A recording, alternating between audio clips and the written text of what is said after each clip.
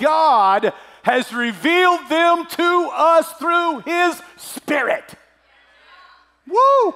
If you had never had a reason to have the Holy Spirit, it's so you can get a glimpse of heaven on earth. So you can get a glimpse of what it's going to be like in heaven while you're living on earth. You can live in heaven's terms while you're still on earth because of the Holy Spirit. But God has revealed them to us through His Spirit. For that Spirit searches all things, yea, the deep things of God. For what man knows the things of a man except the spirit of the man which is in him? See, the Spirit of God knows those things that men can never know. Even so, no one knows the things of God except the Spirit of God. Now, we have received not the spirit of the world, lowercase s, but the uppercase Spirit who is from God, that we might know the things that have been freely given to us by God. So you see, when I see somebody filled with the Holy Spirit, I see someone who can begin to live in the light of eternity because they can see. Because they can't say any longer, no eye has seen, no ear heard. I have the Spirit of God. And the Spirit of God is giving me a little glimpse into that which is yet to come. And the Spirit in me is a continuous magnetic pull to that part of my eternity, that life that's coming that I haven't yet experienced. Did anybody notice when you receive the Holy Spirit, suddenly you receive kind of like the north needle on a magnet? You kind of just start, instead of just spinning around and around a magnet, a compass with no magnet around, or with all kinds of magnetic forces, it just spins in circles. It doesn't know which way to point. But there's something about being filled with the gift of the Holy Spirit. When you get the Holy Ghost, suddenly powerful, that true north becomes focused, and where you used to live in circles and run around wondering which direction to go, now we have a reason to point to true north. We know where north is. We know where heaven is. Suddenly there's an impetus. Suddenly there's an inclination. Suddenly there's a calling. Suddenly there's a desire. And suddenly we realize, oh my goodness, this is not all there is. There's more. This is a little taste.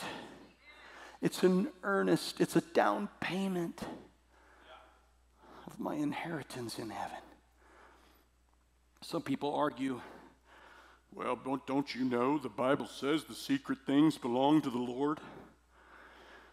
So why bother? Would you just read on? That's found in Deuteronomy 29, by the way, verse 29. Secret things belong to the Lord, yes. But those things which are revealed belong to us. So you see, are you ready to step into the country of the blind and be those who say, that's them, we're us. And we're not satisfied to see them stay blind if we can do something about it. There's a difference between us who can see and those who cannot see. Please never let anybody make you think that we're just blended in to the world. No. If we blend into the world, we've lost our salty savor and our light is extinguished. So in Jesus' name we say, God, we're going to let the light shine in our hearts. And we, Lord God, are going to be your people who have that revelation that changes everything about us. Things revealed belong to me. Everybody say they belong to me. So I really believe that God has chosen to reveal heaven to us.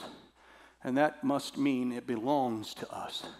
And it belongs to our future generations. Now there's another argument that says, it's just too hard to understand. People like that, they get caught up in Ezekiel's vision as he gropes for words and reference points to try to describe what he is seeing. They say, it's easier just to stay practical. Let's stay away from the ethereal. Oh, no. I want somebody here to get hungry for the things we can't see. Oh, but I say the hope of heaven is one of the most practical things we can possess. The hope of heaven. Anybody hear what I'm saying here today?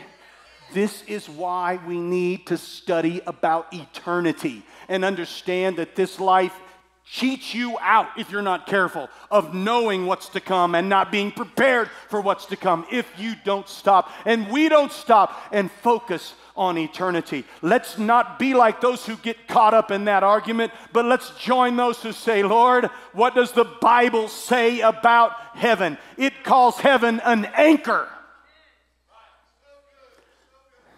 And can I tell you, these troubling times, there's never been need for an anchor like there is today.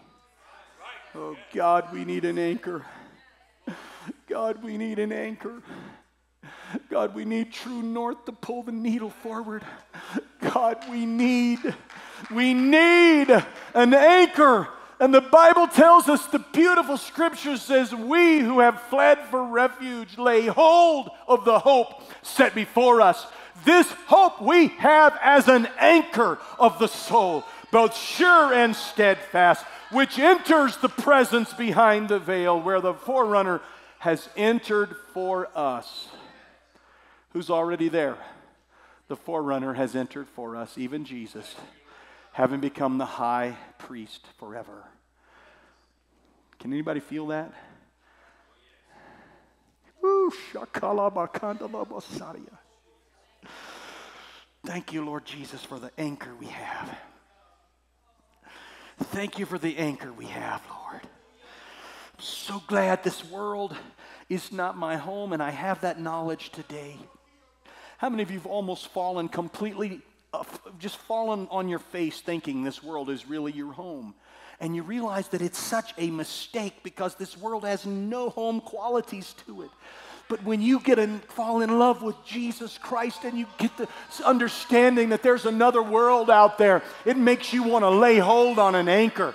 There's an anchor. You know what an anchor does? An anchor touches a place you can't see yet with your physical eyes, but you have the assurance that it's literally doing its job. It's holding a point that will never let go. That's what heaven has got to be to me, and heaven has got to be to you. God, don't ever let me lose my desire to understand what's at the anchor point.